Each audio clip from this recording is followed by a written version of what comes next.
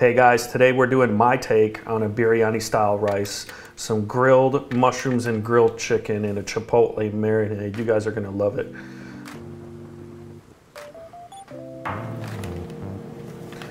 Here's the little seasoning packet I found in our local Wegmans, but it's available on Amazon from Shan. It's called chicken biryani seasoning. Has a little bit of a kick to it, but I think you guys will love it. We're gonna use it later on after we cut up our veggies. Let's start with our onions. Cut that sucker open.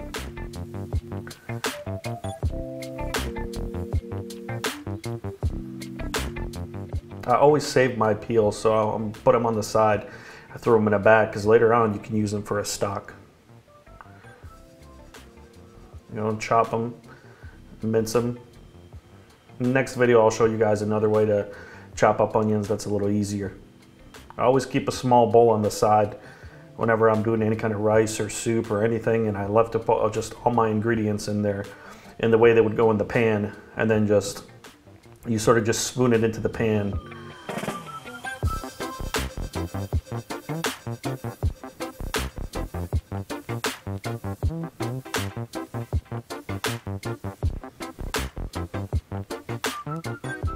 This hot pepper, you got to be careful. It's like a jalapeno.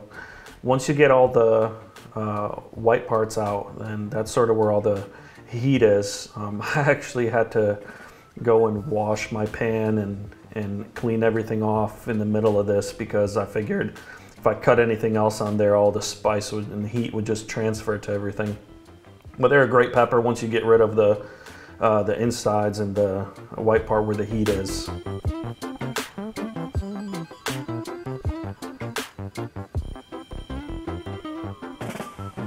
We're just gonna chop up some of those peppers. We're gonna throw them in the same bowl.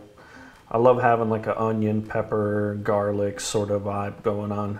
And it has to have green onions. If I'm making it, it has to have green onions.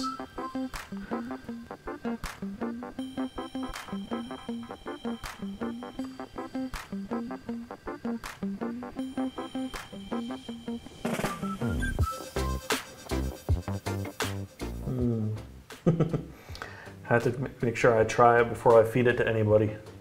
I can't give anyone a bunch of peppers and you don't even know what they taste like.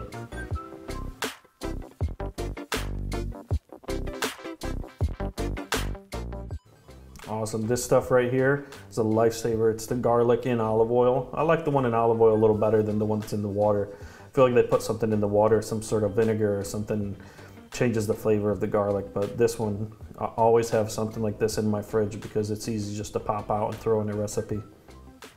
I like to put the garlic on top though, because when we're cooking, you want to cook the garlic first. So that's exactly what we're going to do with it on top. We'll throw it in first, let it sort of sizzle a little bit, and then throw in everything else. All right, off to the grill. Let's get that thing started.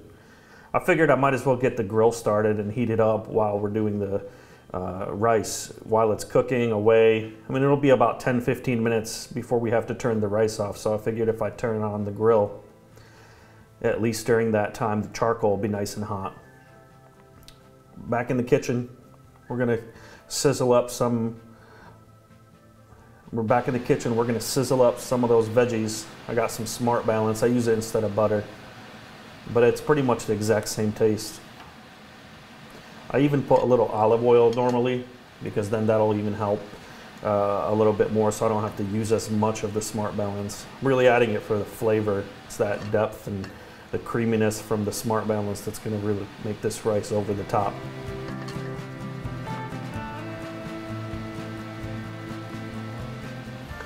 I'm looking for that sizzle right there. You see how there's those bubbles coming up?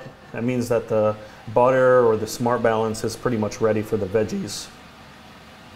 Yep, right there, all those little bubbles coming up. So we're gonna throw our garlic in here in a second.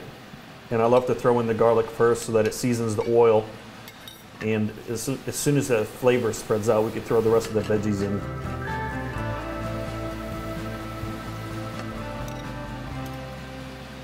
There's the rest of our veggies. We're gonna start sauteing now.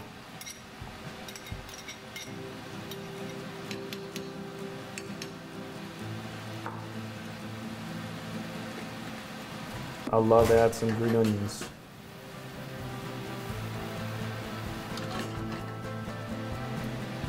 We're gonna add some green onions later on too, but I figure I add just a few during cooking. You know, what happens is you take out some of the sharpness.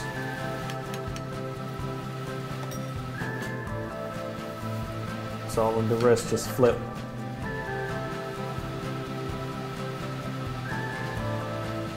We're gonna saute these maybe for 3 or 4 minutes, you know, give them some color. I think I went even 5 minutes with them. You really just keep a track of them, and you'll see how they look as we keep cooking them. I'm gonna go into overtime here and go a lot faster so you guys can see that's exactly how it looks right there. Starting to see it cook down, starting to get smaller and sort of get a little, all the water starting to cook out of the veggies. So now we're starting to get some good color. I don't want to be having it too burnt or too crispy. I actually want it to season the water that we put in, the broth that we put in. I only did about 1 spoon of the seasoning. It's really potent stuff. I mean, you definitely, if you try it before you, if you don't like heat, I mean, stay away from this stuff. It does have a little heat. Love to make a little pocket for rice and then pour the rice in there to give it a chance to sort of fry up just a little bit. I mean, this rice is going to have a really nice bottom to it. Just mixing our veggies throughout. I actually made some chicken broth earlier in the day, fresh chicken broth from chicken necks. So it was on the stove for about 8 hours. So I figured I'd use some of that for this rice. That's really going to give it a depth of flavor, and it's going to give it definitely a smell, and that's unparalleled.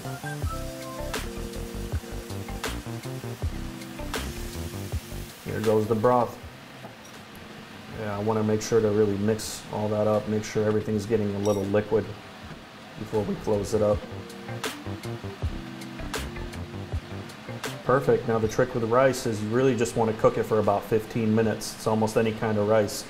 You want about 15 minutes of cooking, and then you want to just leave it with the top on for another 10-15 minutes, and that'll give you a perfect rice. All right, off to the chicken. Chicken and mushrooms, I'm telling you, this is one of my favorite tricks right here for grilling. I just get a piece of parchment paper, and then I get another one on top. And then pretty much what's gonna happen is I'm gonna put the raw chicken on the one on top when I go to the grill. And then I'm just gonna throw that right in the garbage, and then I'll have another paper underneath that's gonna help me. You know, I don't have to go and find more things to get dirty. We're doing skewers. I love skewers, I love cooking on them. I think it's just such an ancient and crazy way of cooking. We're doing drums, and I had to be careful not to impale myself, but pretty much what I do is I hold it on the top and the bottom, and I make sure my hand's not behind the skewers. And then for these drums, I actually did 2 for each drum, because when you flip them, if you just put them on one, you might end up with like what we call a little chicken wire, where it'll just spin around on the skewer. So go ahead and make sure that you have that. We used some Chipotle and mayo. It's a Chipotle seasoning from McCormick's. We got a big fat piece of chicken breast with bone in on the back and skin on the front. I love these. I'll show you why when we start grilling, because that bone really helps. You can burn it, you can do anything, and the chickens ends up fine, because it sort of just acts like a way to grill the rest of the chicken. So definitely a big fat piece of meat. I mean, that one lasted us, those 2 pieces of chicken breast lasted us about a week once they were chopped up, and we used them all week for omelets and all sorts of stuff. But definitely check out that marinade below from McCormick's. I'll have a link to it on Amazon. It's great stuff. Man, mushrooms on skewers are the most underrated things. I feel like nobody does them. But once you cook these bad boys on charcoal, you'll never cook them any other way.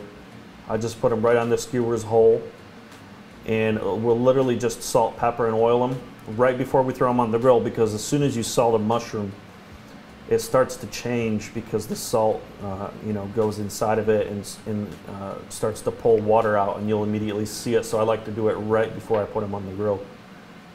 These are great things to have, though. This is, once you make this for your friends, they'll never go back. Perfect. So we got exactly 1 big fat skewer, and we even got some mushrooms left over for breakfast or you know, something in the morning. All right, let's dump that charcoal out. I love when just a few of the top charcoal are still a little black, don't have any white ash on them, because I feel like they sort of make the burn time a little longer, so it's a little better. And you know, I just spread everything out. I love to get a couple pellets from my pellet smoker. This is just competition blend oak. And I love to throw it on top of the charcoal, because what we're gonna do is we're gonna smoke the chicken for about 16 minutes, so 8 minutes aside. So we'll make sure that's all smoking, get the charcoal moved around, make sure those pellets are burning. And then we're gonna close everything up. We're gonna close the front vent, and then we're also gonna close the side vents. We're gonna give it about 8 to 12 minutes. I did 12 minutes for this one, and I made sure to get that chicken a little smoke. I mean, look at this grill. If I can make this on this grill, you can make anything on yours. So those pellets are pretty done burning down, but look at that color already. That's only after 12 minutes. I'm gonna flip it because the smoke tends to go up and then sort of come back down as it like sort of works in a convection inside. So we're gonna give it another 12 minutes on that smoke. And then we're gonna move it over for the last 8 minutes of cooking. We're gonna cook it straight over charcoal, right over the top, and you're just gonna turn it every about minute. You just keep turning it until you like how it looks or how it feels. You can usually touch it with your finger, and it should have a little bounce to it if it's ready. I put the mushrooms in there already. I thought I'd get some smoke on them. Bingo bango, look at these bad boys. So this is what I'm talking about right here. I mean, just that skewer cooking right here. I mean, such an ancient way, but look, it's such a primal way of cooking that, to me, I feel like, you know, there's no other way to grill. I love it. Those mushrooms are coming along, slowly starting to release their juices. You can see their juices sort of dripping off, just like the meat, and evaporating and getting that amazing charcoal taste. I mean, look at that chicken, that color. They got sizzle on it. This is why I love the chicken breast with the bone in, or the rib bone in, because the bottom, you can give a lot of heat, and there's sort of like a heat shield underneath where you have the breastbone sort of protecting the meat, and you can really subject it to some high temperatures and get some really great color and smoke on it, you know, and you don't have to worry that you're gonna burn the crap out of the meat. I mean, look at these are like, this is commercial material. Somebody sponsor me. Beautiful. So we're almost done here. We're leading up to the last 8 minutes. Those mushrooms take about 7-8 minutes to cook on each side. So those are almost done. They're starting to shrivel up a little bit, like they're drying out. And then this chicken's pretty much done. I'm starting to move it over to the colder zone on the right, you know, because I'm thinking that they're finishing up.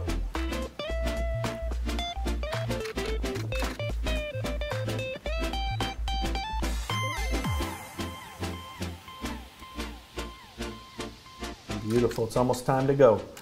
It's almost time to go carve these bad boys up. Let's go. Man, we're back in the kitchen. About to carve all this meat up. Oh my goodness. I love any kind of cutting board that has a channel around it, especially for meat. You know, when you cut in, there's just so much juiciness going on around, and there's so much, you know, stuff coming out of the meat that it helps a ton when you don't have to have all the juice going underneath the cutting board and all over everything, and then you got to clean that too. But listen to that. Oh man, you hear that crunch? Got that crunchy skin, got delicious white breast meat inside. It's gonna be great. All right, let's start putting our plate together. I'm gonna put some of our chicken breast on the plate here, grilled up, ready to go.